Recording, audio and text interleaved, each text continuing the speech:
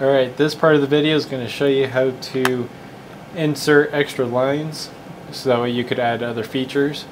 First, you're going to want to hit the next button until the EDCMD menu appears. Hit F5 for that, and then you'll see a whole bunch of different commands that you could use. So this first one will do the insert, so press enter, and then you could enter how many lines. So in this case we'll do 5, and then press enter, and you'll see that now there's 5 extra lines that were added in.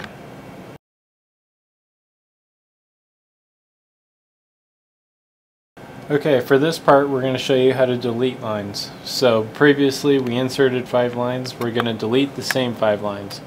So you'll want to press F5 for the EDCMD menu again, scroll down to delete, hit enter, and then you'll notice if you start scrolling down from the line that you had already had highlighted previously, it'll start highlighting everything below that as you scroll down. Once you scroll down to all the selected lines you want to delete, press F4 for yes, and all those lines will be deleted.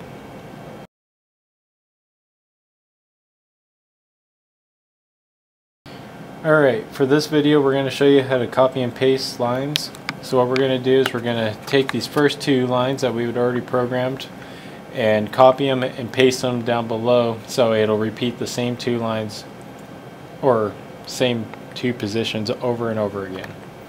So you'll press the EDCM menu again and then scroll down to copy, press enter, and then you'll want to hit F2 for copy, and then scroll up to the 2 lines that you start scrolling up to select the lines that you want to copy, and then press F2 for copy again. And now to paste those same lines, go down below the line that you want to insert and then press F5 for paste. And then from there you'll see many other options here. The best one to use for just simple copy and paste is F4 for position. And now you have copied and pasted all the lines.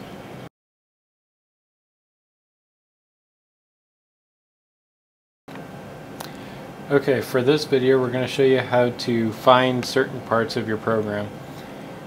What you'll need to do is press F5 for the EDCMD menu again, scroll down to find, press enter, and then for this example we're going to try to find Digital Out 108. Before you do this, I should note that you have to have the cursor all the way at the top of your program in order to find the items below that line. So like I said, we're trying to find Digital Out 108, so we'll scroll down to the I/O, press enter, press enter again for the Digital Out, and then enter 108 for 108, and press enter again, and you'll see that it'll take you straight to the very first Digital Out 108 that is available.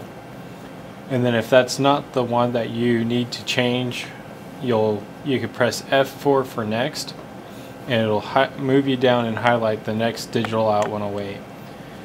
And when you're done editing that line, or you reach the point where you wanted to start in your program, you can press F5 for exit.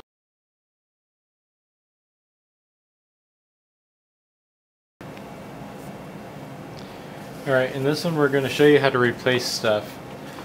For this example, we're going to replace the speed at which the robot arm is going to move when it's in automatic mode. So you're going to again refer to the EDCMD menu, scroll down to replace, hit enter, and then you're going to want to scroll down to motion modify, replace speed, press enter again, and then scroll down to J, and then again scroll down to speed value, press enter for percent, and then press speed value again, and then we'll say we want it to run at 50%, and then you'll press enter. Alright, and then you'll press F3 for yes, which will just change only that line, or you can press F2 for all, which will change all of the exact points that are right there. And in this case we'll just say yes. And now it's at 50% speed.